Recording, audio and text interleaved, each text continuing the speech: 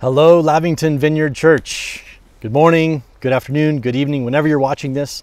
And whoever you are, if you just heard about this video from a friend, maybe got sent the link, or somehow you just happened to stumble upon it. My name is Jeremy, and I serve as one of the pastors of this great church.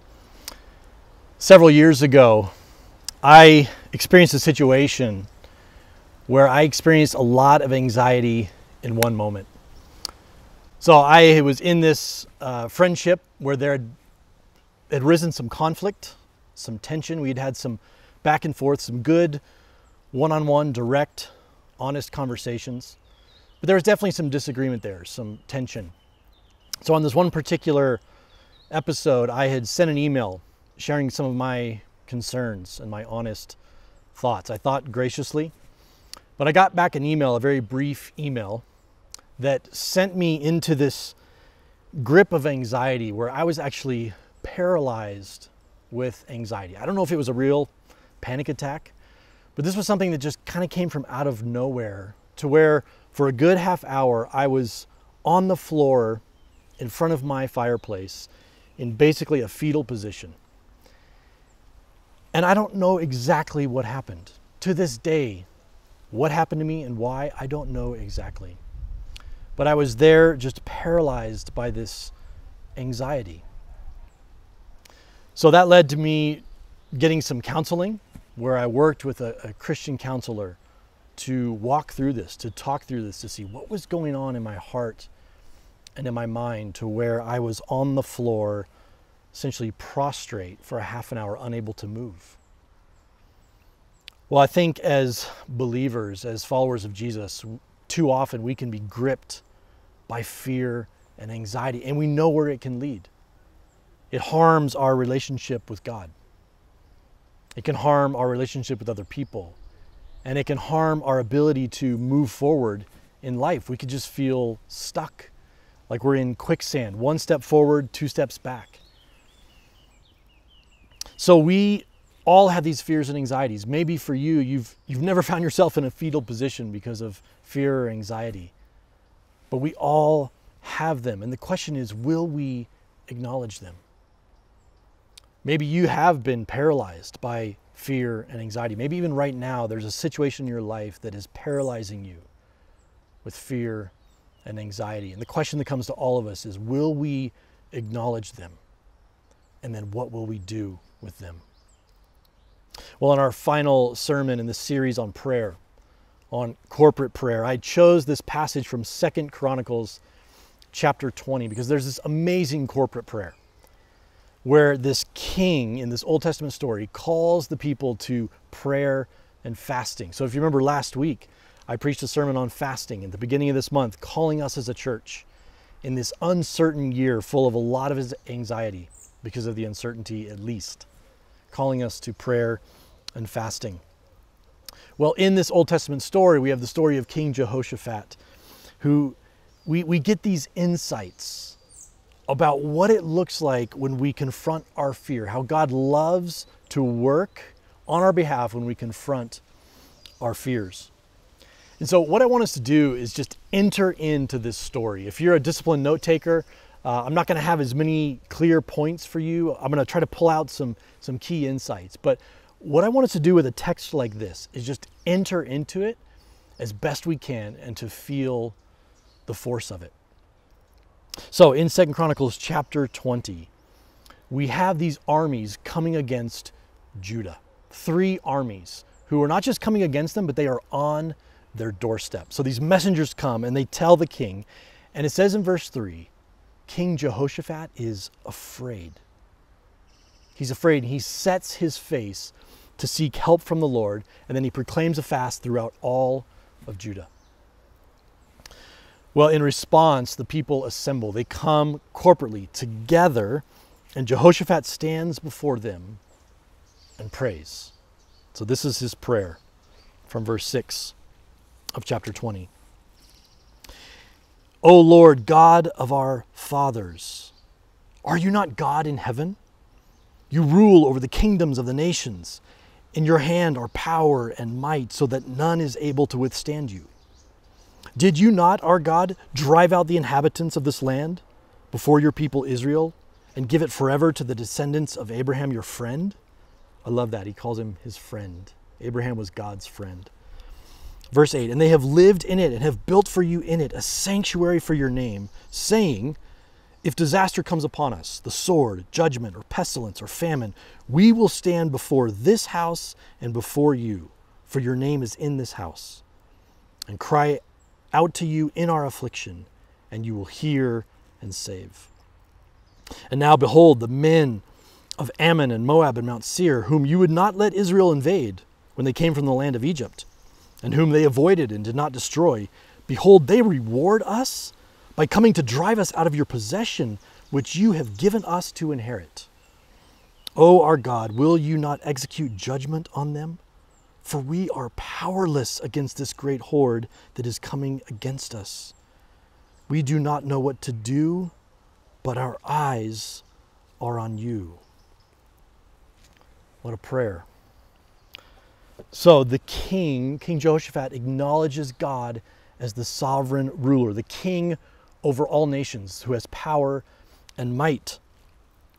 Then he recalls that God drove out the people before them to give them this land, with a condition that they would cry out to God if affliction comes.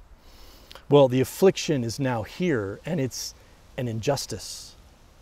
And so in the face of this injustice, he calls on God to bring justice.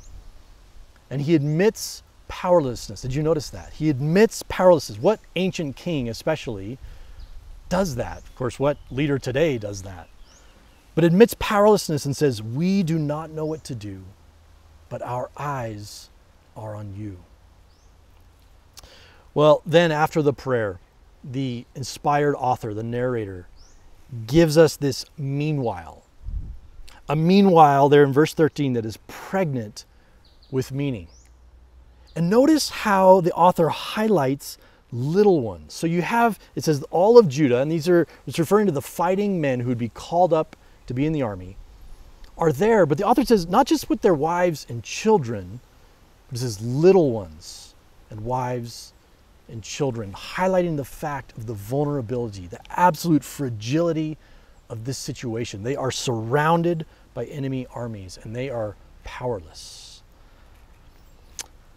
So one of the things we learn from this story is that acknowledging fear creates healthy dependence. Did you see that? Acknowledging fear creates healthy dependence. It says the king was afraid. Now, King Jehoshaphat never says this himself, but I think we see it demonstrated in the nature of his prayer. And then the inspired author of Scripture says, verse 3, King Jehoshaphat was afraid. The Christian psychologist and author Ed Welch talks about the fact that we often want to suppress our fear and run away from it or ignore it, pretend like it's not there. But he says that we should not minimize our fears. That actually there's a power in acknowledging our fears. And I think there's a power in acknowledging any and every emotion that we would bottle up and that it would just come out in unhealthy ways. So there was a time when, as a family, we were doing family counseling. Maybe you're wondering, what is up with this Cook family and all the counseling? Hey, we are not ashamed of it. We're not afraid of it. It has been a means of grace to us. But we were seeing this family counselor, and she said something so simple, but so profound because of our human tendency to just suppress fear or anxiety or anger. And she said, look, there will be times when you just need to say, I feel angry. I'm angry. And I wonder if that would be a challenge for you. In whatever situation, whether at work or in your family, with neighbors, whatever. Or maybe you think, that would just feel so inauthentic to just express that with words. Of course I'm angry. I feel it. I show it.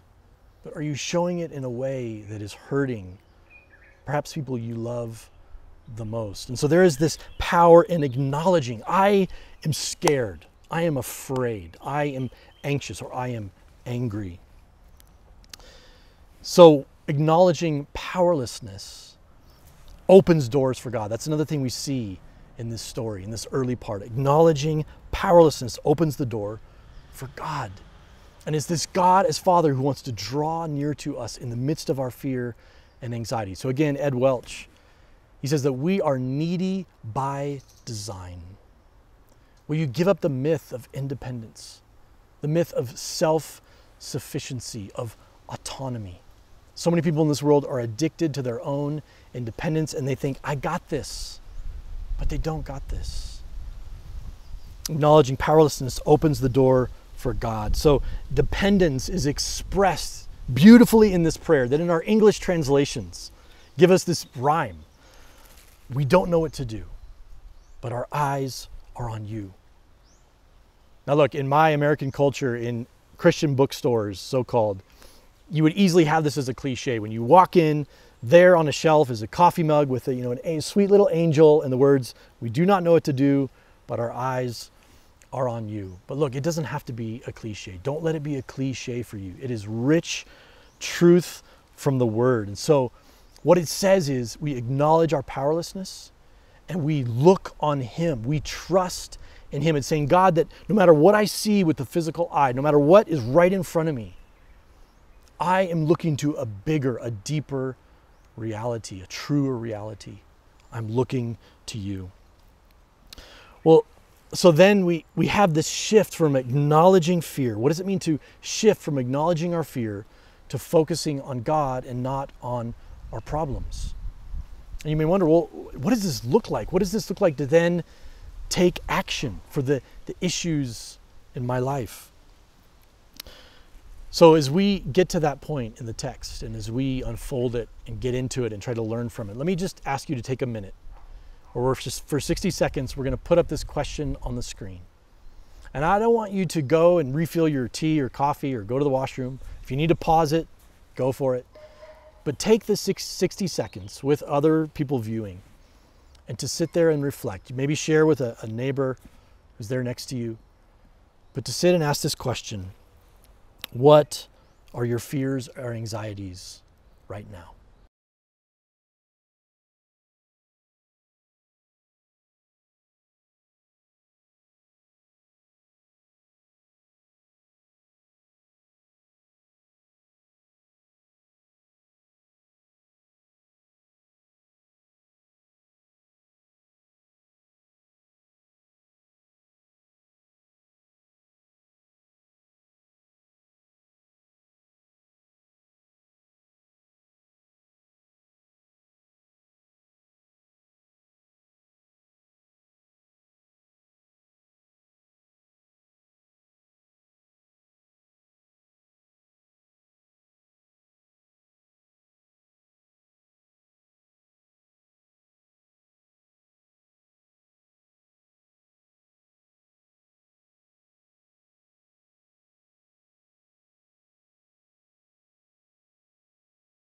All right, so then let's dive back into the text. In verse 14, the Spirit of the Lord comes upon the Levitical priest Jahaziel, who utters this prophetic word. So from verse 15, the priest says this to Jehoshaphat and all of those assembled. Listen, all Judah and inhabitants of Jerusalem and King Jehoshaphat. Thus says the Lord to you. Do not be afraid and do not be dismayed at this great horde, for the battle is not yours, but God's. Tomorrow go down against them. Behold, they will come up by the ascent of Ziz. You will find them at the end of the valley, east of the wilderness of Jeruel. You will not need to fight in this battle. Stand firm. Hold your position and see the salvation of the Lord on your behalf, O Judah and Jerusalem. Do not be afraid and do not be dismayed. Tomorrow go out against them, and the Lord will be with you. The Lord will be with you. Do not be afraid, for the battle is the Lord's. You won't need to fight. Did you notice that? Stand firm. Imagine just being one of those men who'd be called up into the army, and you're being told by this priest, even though you know that the armies are out there, 3 armies, and he's saying, stand firm, hold your position, and see the salvation of the Lord. There's this great DC Comics movie by the brilliant director Christopher Nolan. And I love these movies of his where in the beginning, Batman Begins. There's this amazing scene where Bruce Wayne, who's not yet Batman, after having a childhood trauma with bats, he decides he goes into this cave and he stands there firmly. And he even holds out his hands as thousands of bats whirl around him and he confronts his fear. Well, here, these people are surrounded not by thousands of bats, but by thousands of bloodthirsty men who want to slaughter them, including their little ones. And the prophet, the priest says, do not be afraid and do not be dismayed. Go out against them. And imagine being one of those men holding your little toddler in your arms. And you're thinking, how? How do we go out against them? The priest says, the Lord will be with you. Well, then we see that they all bow before the Lord and they worship him. And the priest praised the Lord with a loud voice. Now, the result is absolutely astounding. They rise early and they go out into the wilderness. They go out to face these three armies. And Jehoshaphat calls them to what? To believe. This king pointing forward to the King of Kings who would come and tell people in fear, do not fear, only believe. Well, here in this ancient text, what happens is the worship band goes out. They're on the front lines, the worship team, basically. And they begin to sing a song of thanks, acknowledging the steadfast love of the Lord. And then when they begin to sing and praise, the Lord sets an ambush so that the enemies are routed by destroying one another. So, church, when I was thinking of this and I was preparing and I said, okay, this is the result. We see in verses 20 to 23, the result. And I was wondering, how do I teach this in such a way? Because there could be a danger, church, that if we take a story, whether Old or New Testament story, narrative scripture, we need to be careful. And I just want to say this quick word to you as one of your pastors and a Bible teacher. We need to be careful not to take these stories and then think that they're a formula or a blueprint to just put onto our lives. So if you're going to go into a job interview, maybe you've studied this passage. You don't take from this passage that you go into that job interview and you start singing, I raise a hallelujah in the presence of my enemies. It's probably not going to go over well. You're probably not going to get the job. You don't go into a difficult conversation with a friend where there's tension and conflict and start singing, this is how I fight my battles. It's probably not going to go over very well. And yet what we can learn from this story, the principles of this story, is that worship, as they begin to worship and put their eyes on him and acknowledge him, he came through for them.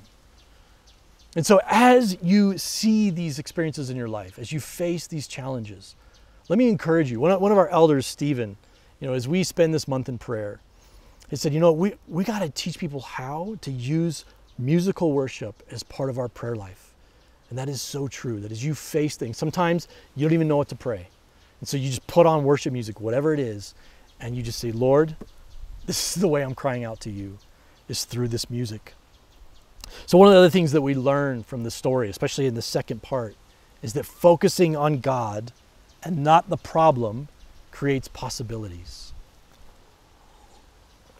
What do I mean by possibilities? Well, did you notice that the prophecy doesn't specify how they'll be saved? He just ends with, the Lord will be with you. So then they're called to take action. Even though they don't know how the Lord is going to come through, they're just called to step out into that wilderness. And the worship team leads them. And they say, Lord, we don't know what's going to happen, but we are trusting you. Because the prophet, their priest, said, the Lord is with you. Look, when a child has a nightmare and they wake up, maybe shivering or shuddering in fear, what do? They don't just think rationally, oh, well, I was asleep and I had a nightmare. Now let me go back to sleep. No, they go to their parents' room because they want to be in their presence, to tell them about the nightmare and to hear words of reassurance. Parents, maybe even for you, if you experience this with your child, may use those precious moments with your child to think about the fact that that's what God wants for you. That as you face your fears and anxieties, maybe it feels like a nightmare, He's saying, come into my presence so that I can tell you who I am and that I love you. And then you tell Him about these fears and anxieties, and He says, I'm with you. And He holds you. Look, is the antidote to fear or anxiety really just the resolution of your problems? Are you open to the idea that your Heavenly Father has so much more for you than just the mere resolution of your problems? Problems that I imagine must seem so huge. But He's with you, and He wants you to know that. Did you know that the most frequent command in the entire Bible is do not be afraid? It's not do not do this or that bad thing. It's do not be afraid. And in most of those times, it's do not be afraid for or because I am with you or because I will fight for you. It's not do not be afraid because that's bad. It's do not be afraid for I am with you. The Lord is with us. Listen to this testimony from our sister Eunice. So LVC, I'm excited to welcome Eunice, who's one of our worship leaders, and she's going to share a testimony. But just a quick note, LVC, the worship leaders have been working hard to, when they can't lead worship at McKinney Hall in front of us, working hard to put together a playlist that goes along with the sermon. So let me encourage you to go use that either right after the sermon or later in the week when you're cooking or working, because I think it'll bless you. They work hard to take the themes of the sermon to match songs with that. So we trust that it will bless you. Well, Eunice, welcome. Thank you. Thank you, Jeremy. Thanks so much for sharing today. And I understand that you faced a job transition at one point in your life that caused some fear and anxiety. So tell us about that. Yes. So a few years ago, I attended a leadership conference, and after that, I just started, sort of feeling like God was pushing me in a different direction and to sort of make a change in terms of my career. And, I started praying about it and just asking for direction. I think maybe I thought it would happen immediately, but it took some time.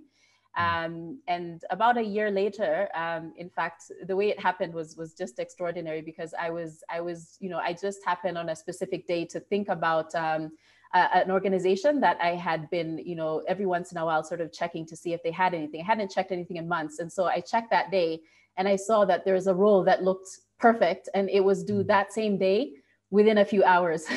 So I basically had only a few hours to put together an application. There were many essays. I had to write all of them and just sort of, submitted it, I think at 1 minute to the time it was due.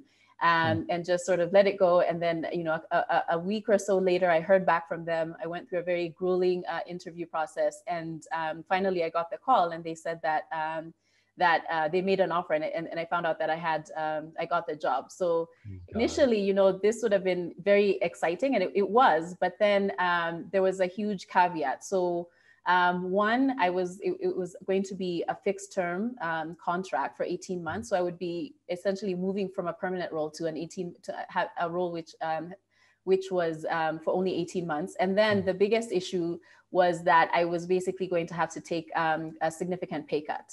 And this is what caused, I think, a lot of the stress and anxiety and fear. At the time, I was a single mom with 2 kids. This was before I married Kaima. But, it was just a tough time, because the worst thing I think, like for me at that time, would have been to sort of try and think about having to deal with a reduced budget when I was already, struggling to take care of the kids. I was getting some education support at that time, but again, I didn't know when that would end. So I was really stressed about this and just trying to figure out what to do at that point. Okay. And how did your home group and the church in general help you? Yeah. So I was attending home group with the Kintus, and we had actually that entire year, I think we had really been praying about this. And it was, sort of one of those recurrent prayer items that we were constantly just praying about for God to give me direction and guidance. And so when this happened, of course, I came to the group and shared. And I think what was just really important is that we, the response from the group was, let's pray about this. And we prayed. And they were just, really encouraged me that God was going to show me, and that, he wouldn't bring this unless he had a plan. And that was really encouraging, as I was sort of just really trying to grapple with what this would mean if I took this job, and just the uncertainty that would come with it. And then actually the decision, I made the decision after that Sunday. I went to LVC. And during the worship team led us in singing the song Oceans. And I don't think I had sung that song in a while. And there's just, it was almost like the way, like Moses hearing God, hearing a voice from above. It was just very clearly, I just heard God speaking to me through the words of that song. And I remember we sang it not just once, but twice. And it was like God was trying to emphasize and make sure that I heard. And, just the words of the song, you call me out upon the waters, the great unknown, where feet may fail. I will call upon your name, keep my eyes above the waves. My soul will rest in your embrace, for I am yours and you are mine. And I just felt that God was telling me, yes, it's very unclear, it's very uncertain. You're seeing these ways, but you just need to walk out. I'm with you, and I'm going to carry you through this. Amen. Well, praise God for how he met you in that worship time. So then tell us what happened. Yeah. So after that, I took the job. And looking back, it's so clear how God went before me, how he just opened doors. I mean, within 6 months after taking the job, I was in a permanent role, no longer fixed term contract. And, the fears that I had actually came to fruition. The education support that I was getting ended very shortly after I got the job. But then I think that happened so God could show me that I just needed to rely on him. And he just provided in ways that I could not fathom, and, that I can't even explain. And within 18 months, I actually was in my boss's role. And, God opened a door basically that would have seemed impossible at that time for me as a Kenyan to be in a role where no Kenyan had ever been in a similar role and in a similar grade before. So it's just God, his faithfulness is just so amazing. And I think throughout the whole thing, I can just see how, according to the words of the song, he took me deeper than my feet could ever wander. So, it was more than I could even have anticipated or could imagine. And my faith was really made stronger, just like the words in the song, through that entire experience. So I'm grateful to God. Man, that's beautiful. Thank you, Eunice. God bless you. Thank you. All right. Love to the family. All right. Thanks. Will do. So church, we've seen the power of acknowledging our fears and anxieties and then pivoting our focus, pivoting from a focus on our problems to a focus on God and the fact that he is with us. And so personally for you, in my life, this is what it's looked like for me. So for you, you need to go before the Lord and say, God, you got to help me with this. Now for me, and I would encourage this for anyone, but what I did in that situation, in addition to counseling, I took the better part of a year and I looked up every single verse in the Bible on fear and anxiety. And I spent that year often with a verse a day, just sitting in that one verse and meditating on it, just marinating in it, praying it before the Lord to transform my heart and my mind, to reorient my focus, my perspective. And I can't tell you, brothers and sisters, how much the Lord used that in my life. So maybe you need to do that as well. And I'm happy to share that list of verses with you. Come to the prayer seminar on the 30th, Saturday the 30th of January, next Saturday. We invite you to come. Yes, it's 4 hours on a Saturday morning, but even if you have Zoom fatigue, let me encourage you, push past that Zoom fatigue to come and learn about prayer, not just by hearing, but by doing. We're going to learn about prayer by experiencing prayer. And maybe for you, you're at a place where fears and anxieties are crippling you. They are paralyzing you. Look, come, just not just to learn about prayer, but to meet with the Lord with us on that day. Or maybe you want to pray with the prayer team. If this is after the fact, if you're watching this after Sunday morning from 11 to 11:30, come the next Sunday. Our prayer team would always love to pray with you from 11 to 11:30 in the Zoom prayer room. You can find the links there in the YouTube, on Facebook, wherever we communicate. But also counseling. Look, we are a fan of good, solid counseling in this church. And so if you need help with that, or just a referral, or if you would struggle to pay for it, we want to see how, as much as possible, we could help you get that counseling to address crippling fears and anxieties that you may have. Well, beyond the personal, corporately, as a church family, as a body. Look, we're coming into this year as leaders saying we don't know what to do, but our eyes are on you. So regathering. We don't know what it's going to look like. We'd like to target Easter Sunday, even just as a one-off, to finally come back together after a year's time. But given everything happening on the ground, we are, church, saying, Lord, we don't know what to do. We have some ideas, but our eyes are fully on you. And in our 2021 Emphasis Church, we are saying we want to strengthen a family on mission as we learn to thrive during this pandemic and beyond. So will you be part of strengthening this church family in whatever way you can, so that we can do that? We can thrive beyond our fears and anxieties, not just survive. And then, church, let's be reminding each other of the gospel. Let's be proclaiming the gospel to each other. Gospel conversations where we are reminding each other in various ways, home groups, one-on-one, prayer groups, that the greatest enemy has already been defeated. The Bible says that death is the last enemy to be defeated. Our greatest problem has been solved, and that's why we have a hope beyond this life that's full of toil. And the fact that the Lord is with us, confronting our fears and anxieties, means that we have the power to engage in this world and to not be crippled by those things in our lives. So will you go beyond the myth of independence and seek help? We need each other, church. Let's be that for each other. Let's pray. God, we are people who, in our nature, we want to stand firm on our own. And Lord, I pray that for those who it is so hard to admit that they are needy, Lord, would you stir their hearts by your Holy Spirit to realize how much we need each other.